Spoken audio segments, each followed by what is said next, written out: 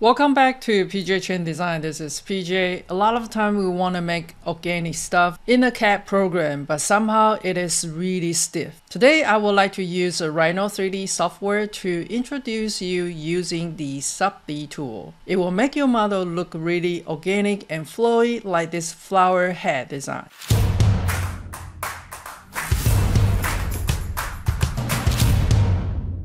Today we are going to use the Rhino 7 tool for SubD and to creating this setting.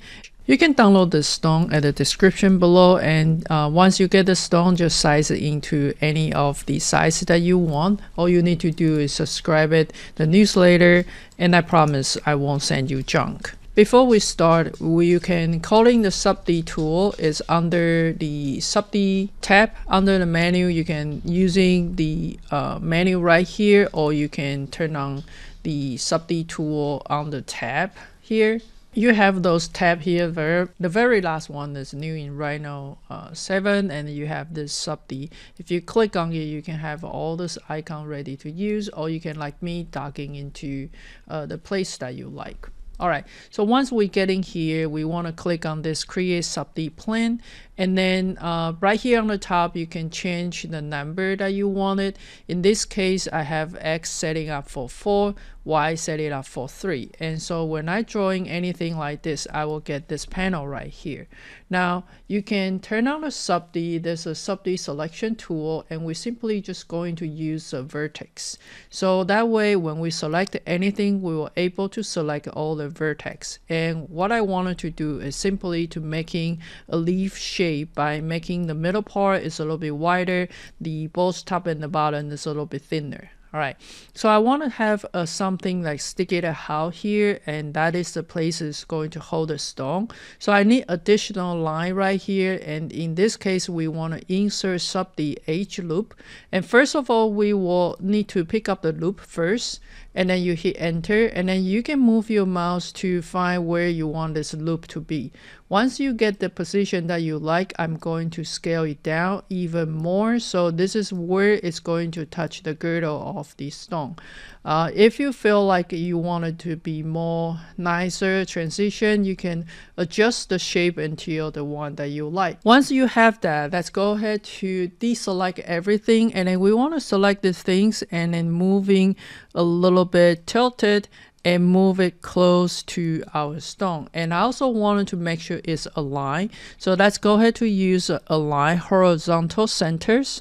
And then we want to type it 0 here, so that will be correct position. So now you are looking at this. This one doesn't, it doesn't follow the shape of our stone, and besides, it's a little bit too big. So I'm going to 3D scale it down to the proper size that fit my design, and then I'm gonna coming into my perspective to look at it.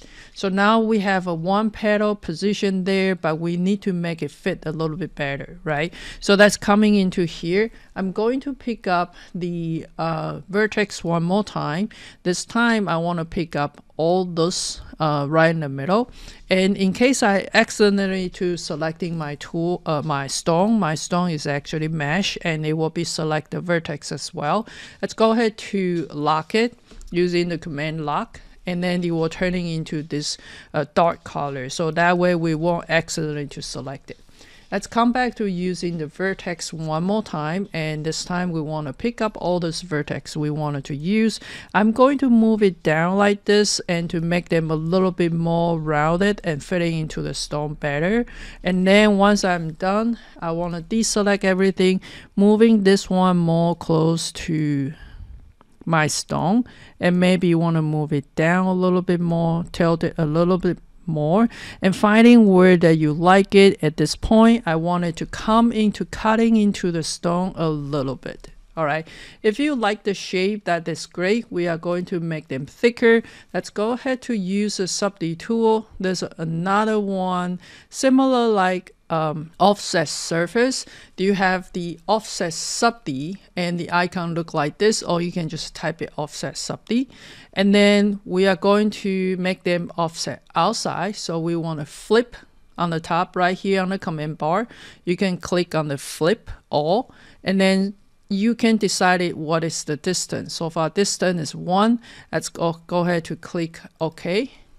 And then you are turning your SubD into a solid. However, this look a little bit really chunky. So we actually want everything nice and round. Coming into the top, you have here, it's called remove SubD crease. So simply we want to remove the crease to make them rounder, so they will look something like that. Okay, so if you like it, and you can continue to edit in, and if you like it, that's great to go ahead to polar array. And if you don't, you can still continue to edit it. For example, I'm going to pick up the faces and have this face going up a little bit, maybe more coming out, maybe more going in. It's up to you for what you like to do. I can also pick up the faces and just do 1D scale, for example, like this, to make the tip a little bit more pointed and move it in a little bit.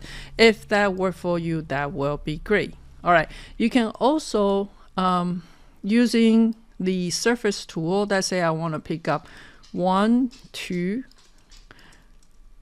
3, and 4 faces, and I simply want them to go in a little bit, something like this, right? So if you take a look on my render view, now my leaf or the petal, it will look nicer. It will have that caving, and that might be too pointed. We need to adjust it, but that's kind of how you play about the surface. I'm gonna go back 1 step here, actually 2 steps here.